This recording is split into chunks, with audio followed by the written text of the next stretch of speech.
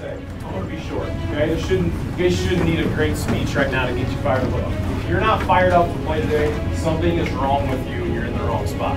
Okay, I mean, the homecoming, chance to freaking play with your brothers again. You only get 10 opportunities a year. I mean, it doesn't get any better than this. Okay, so the team who it stops being words and becomes actions, and the guy who's got more courage and more heart and more fight and more will and more love for his teammates is going to win the fight and determine the outcome.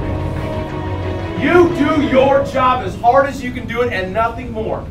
But you do that job as hard as you can freaking go like a Falcon's supposed to play.